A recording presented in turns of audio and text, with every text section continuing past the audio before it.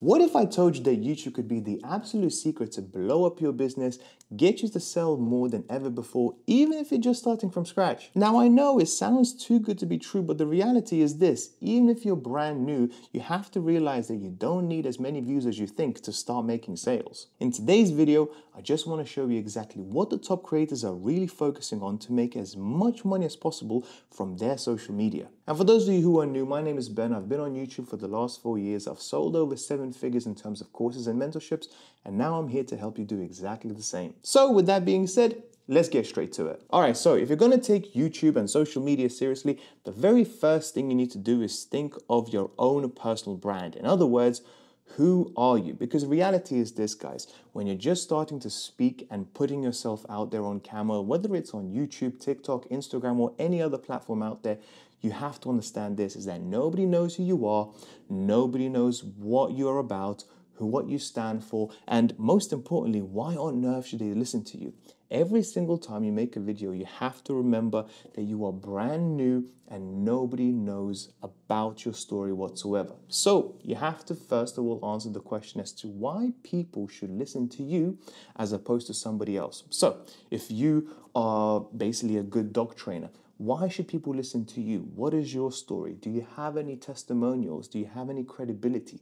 Do you have anything to show to your potential viewers as to what makes you credible for them to actually stop scrolling, stop looking at other YouTube videos potentially, and actually listen to what you have to say? So in the very beginning, before you even post your own video, you have to understand this: who is going to be your exact demographic, what are you going to teach them, why they should listen to you, and ideally, if you have any testimonials whatsoever, you really want to show them and show them off as much as possible in order to start building that credibility for your personal brand, because that will pay big dividends in the long term.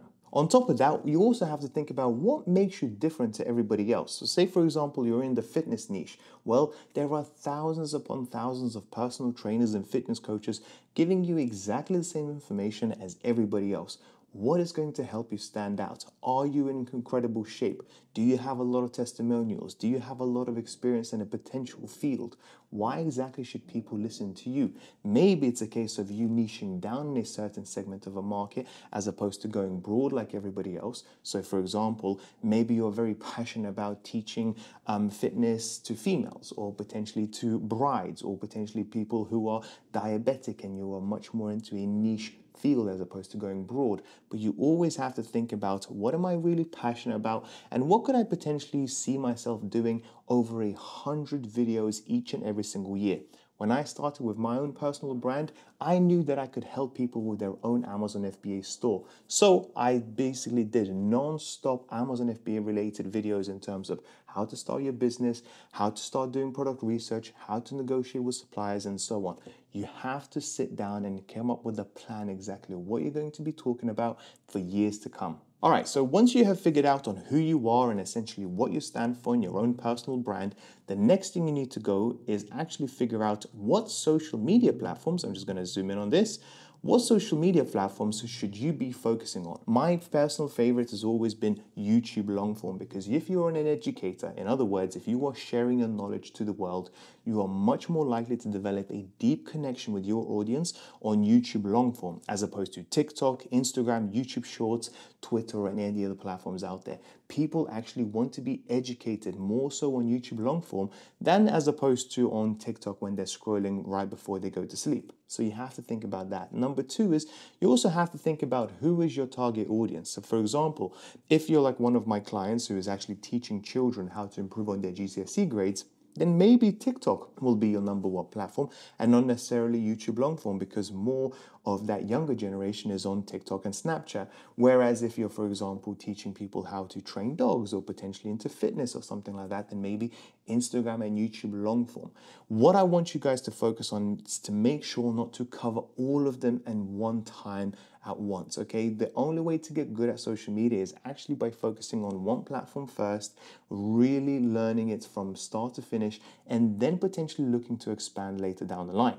Now, If you do have quite a bit of money behind you, then you can potentially employ somebody to, for example, let's say you do a YouTube long form video, you get somebody like an editor or a clipper or whatever they're called to actually cut them up and then upload them on your behalf on the likes of YouTube Shorts, Instagram, TikTok, Snapchat, and so on. Okay, so then you're actually like trying to speak to a multiple of audiences on different platforms. But if you're just starting out and if you're in the very, very beginning, do your research, figure out exactly where your target demographic is, and go all in on that one platform. You can always expand later. What else is really important when it comes to social media is to make sure to never sell in public. Now, yes, you may have a coaching offer. Yes, you may have a course. Yes, you may want to do some sort of group coaching. But at the very beginning on social media, you really do not want to come across as that person that continuously sells to their audience.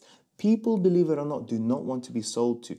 They want to receive a value from you. And ideally, that value should come off for free. Now, you may think, yes, I'm going to give away too much and therefore nobody is going to speak to me. But that is not the truth. People will come to you, and I'll get to that later in this video. In the very beginning, you want to come across as somebody that is knowledgeable, somebody that is credible. You want to build as much goodwill as possible. And the only way to do that is to give as much information as possible to your audience, kind of exactly what I'm doing here right now. My own personal brand is this. I have built up my own 7-figure Amazon FBA business. I have built up my course and mentorship businesses 7 figures as well. And I now want to help other creators such as yourself do exactly the same thing. I am not holding anything back whatsoever. I'm going to provide as much value as possible to my target demographic. And I want you guys to think about doing exactly the same thing. If you are gatekeeping your best information, and if you are trying to say, hey, I'm only going to give this out to my paid clients, then that is really going to hold you back, because you're not going to come across as knowledgeable, and you're not going to come across as credible, and you're not going to help out and really build that deep connection with people that will help you make those sales later down the line. And also, when you're just starting out on social media, let's say, for example, you've chosen YouTube long form to go for, which is, like I said, my favorite platform to start off with, because it is the hardest, but it's the one that's going to give you the best return on investment. You really have to start posting. Remember, you're not going to be perfect. You're going to be far from perfect, but by posting, you'll actually figure out what works and what doesn't. And by looking at those statistics, those analytics, you can then start thinking about, what should I double down to?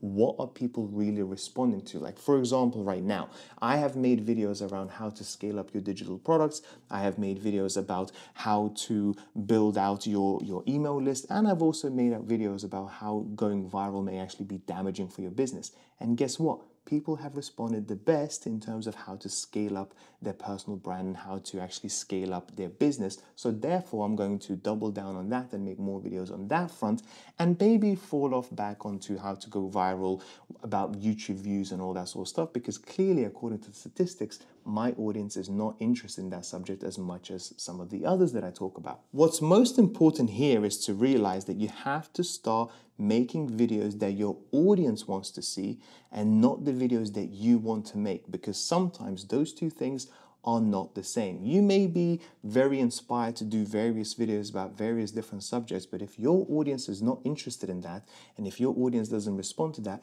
you are completely wasting your time. And if you want to make as much money as possible from social media, that is not the right way to go about it. And also, before I move into the next part of this funnel, you also have to remember this, is that social media is all about partnerships. It's all about networking. So if you're, for example, a dog trainer or a PT or anything like that, is there anybody in your category, in your niche, that you could potentially collaborate with, do a few videos on? This is why you see these top creators always collaborating with one another, because that's how they exchange audiences. That's how we discover new people. So, for example, Mr. Beast continues to bring out new influencers into his videos, because those videos bring out more and more audience from those influencers. Those influencers bring an audience of their own into Mr. Beast's channel, which is why they continue to do these challenges.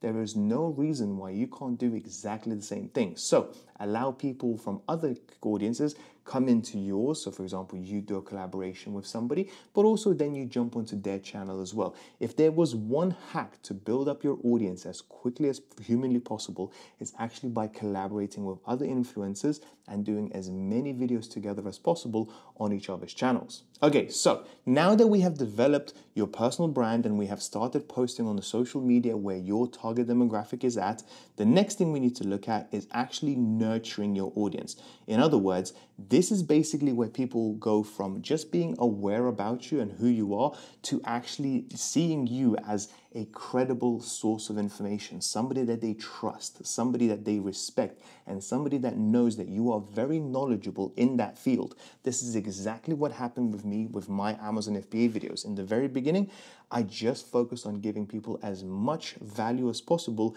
in terms of YouTube long form videos. Those videos were in so much detail that some of them went over an hour and people found them really valuable. And yes, some of them did go for my mentorships and some of them did go for my courses and some of them did not, but they still found them valuable. But YouTube long form is just one way of nurturing your audience.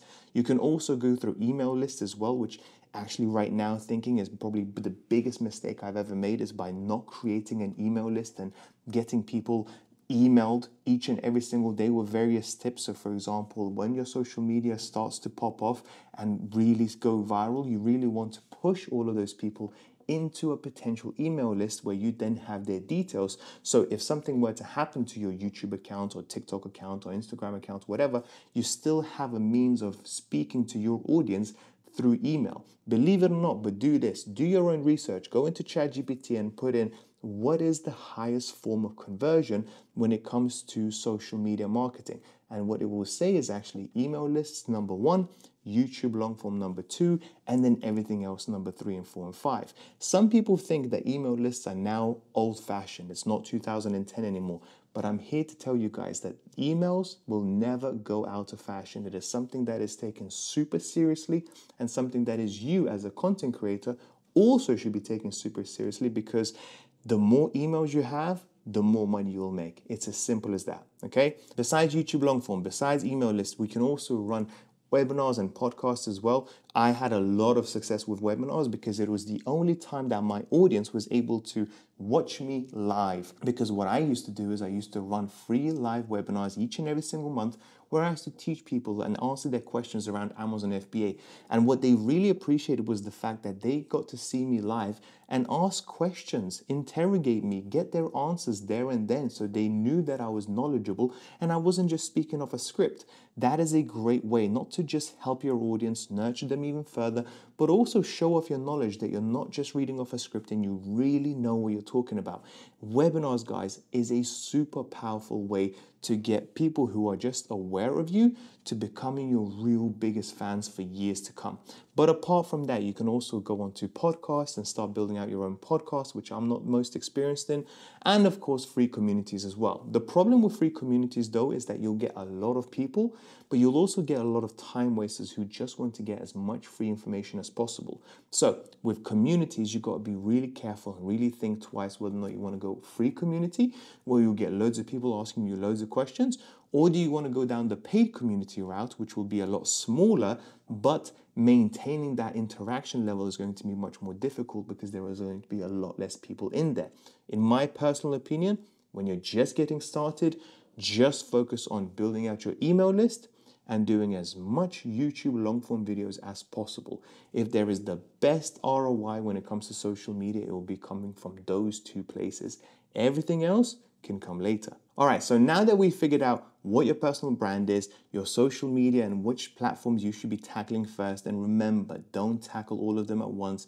You have nurturing your audience in terms of YouTube long form, in terms of email lists, and potentially some of the other platforms to nurture your audience and really build that connection long term.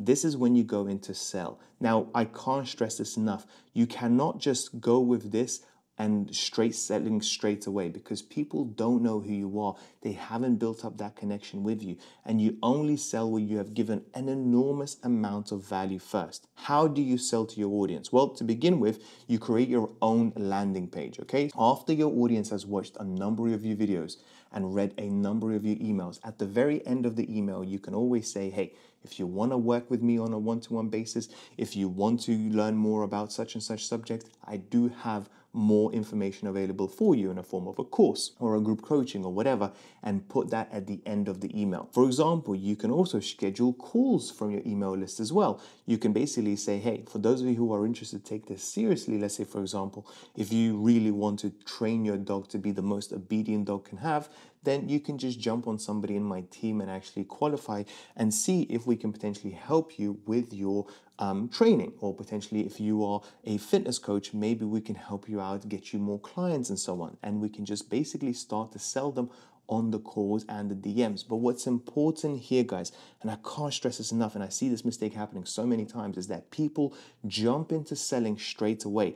This takes quite a few months to build in the very beginning. Now, this doesn't mean that you need to get a whole bunch of views, which is exactly what I said in the very beginning of the video. But what it does mean is you have to build enough credibility, enough goodwill, enough reputation to show that you know exactly what you're talking about, and then you build that value, and then you say, hey, I actually have a lot more to help you out with. Would you like to work together? It shouldn't even feel like a sell by that point. What's important to understand, guys, is you cannot sell quickly and you can't sell straight away. Too many people just jump straight into selling once people have recognized them and followed them on Instagram or TikTok or something like that. You have to build up that reputation first. You have to show that you know exactly what you're talking about, that you care about your followers, and you're really genuinely there to help them. If you've done this the correct way, when it comes down to actually selling your own products and services, it shouldn't even feel like selling. People should come to you and say, hey, can I ask you this question? Can I work with you on a one-to-one basis? Do you have anything that can potentially help me out with my problems? Okay, and the way to do that is through various landing pages, through calls, through Instagram DMs, through your own website. If you're, for example, selling your own product, you can do it on Amazon or from a free or paid community. So something it will look like is you have your own brand, they find you on social media, you nurture them through a whole bunch of value going forward, through long form YouTube, through email list webinars, and then you sell them on one of these platforms, okay? And then at the very end, what most people completely forget is the fact that the best way to sell, basically the one that is going to convert the highest, is by actually getting referrals. So if you got any results, if you got any testimonials whatsoever, you want to make sure to get those testimonials either in the written form or video testimonials. I'm actually going to zoom in on this so you can actually see it clearly. But you want to get as much physical proof as possible, and the best one is actually video testimonials, because those ones are hardest to fake, which is why with each and every single client that I work with now, I want to make sure to get a video testimonial from them, because then it helps my credibility, it helps my reputation. And on top of that, you always have to think about, can I get them to refer me other people for business? So I, for example, have a referral scheme. So if somebody brings in me more clients, they will get a commission on each and every single sale, which means that if I get a client and I win, then my referee, the person that is giving the referral will also win as well. You can also do product reviews. You can also do influencer shout outs. So for example, if you have a large network, you can also say to your influencers, say, hey, why don't you do a story about my services, and anybody that comes through and buys, you can get a percentage, and that percentage can be anything from 10% all the way up to 50%. And think about it, from your referrals perspective, all they're doing is connecting the customer to yourself and getting a nice chunk of change on the back end. So something that can be really, really helpful, and it's something that's really useful at the very beginning when you don't have that much customers, you don't have that many testimonials. But if somebody is referring your services, then that means you clearly know what you're talking about. You're good at what you do, essentially, because the best way to sell is when somebody else is selling your services for you.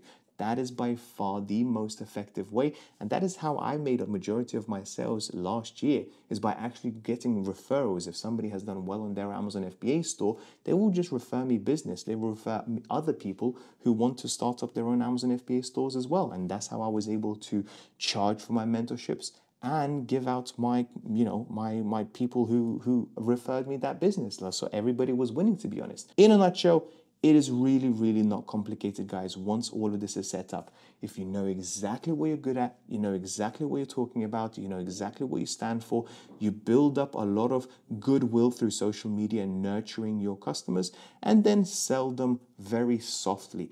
If you've done this right, like I said, it will never, ever, ever feel like a sale. These people, most of the time, will come to you. Believe it or not, right now, if you look at the likes of Alex Hormozi, do you see him hard selling? No, he tries to provide as much value as possible through social media and nurturing their audience. So when that audience actually gets results from the advice that Alex has given, they come to him and they beg to work with him. And that is the exact position that I want you to be in a couple of years' time. With that being said, thank you so much for watching, and I'll speak to you soon. Bye-bye.